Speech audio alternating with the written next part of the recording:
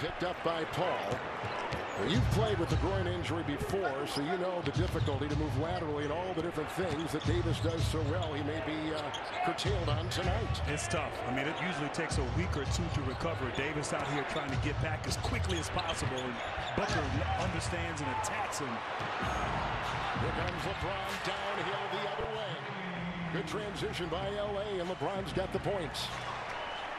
And right there, of course, with LeBron James, transition defense a must. And Davis, I'm not sure he's going to be able to continue. It's the left groin, and down he goes. And it lasted all of 5.5 minutes. You saw it in the first time he ran up the floor. You looked at me and said, You kind of were shaking your heads. It's just not there. Yeah, you know, you have 20 minutes before the game to get ready, and here he is trying to defend Booker and just cannot move.